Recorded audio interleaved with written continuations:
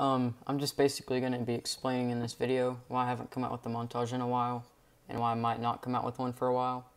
So without further ado, let's just get into it. So currently, we're in the area I live. We are about to go through a hurricane. As you can see, my windows are both boarded up.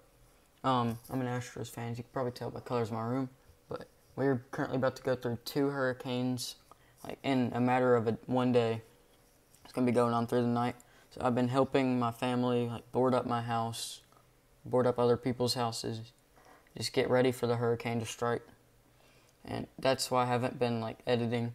But I've just started my next montage. No sneak peeks, no sneak peeks.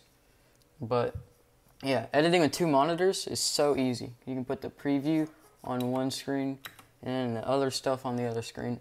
And also, I'm editing with After Effects 2018 because my Premiere Pro, it's being weird. Like the effects, they're like doing weird things. So I'm going to try to edit this montage on After Effects. So hope it turns out as good as all the other montages, but I don't really know yet. So hope you guys can bear with me until this hurricane passes so I can start editing this montage because I can't wait for it to come out.